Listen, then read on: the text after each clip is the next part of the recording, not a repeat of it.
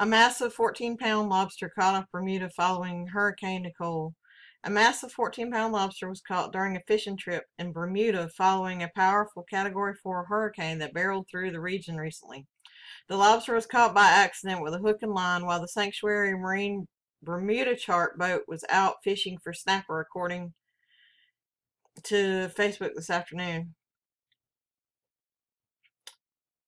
Hurricane Nicole blew some sea monsters, the post read. After taking a photo of the mammoth crustacean, the lobster was released safely back into the ocean. Photos of the lobster were posted on the Sanctuary Marine Bermuda's Facebook page and been sharing more than 6,000 times in less 48 hours. While appearing massive in size, the lobster is far from the biggest one ever caught.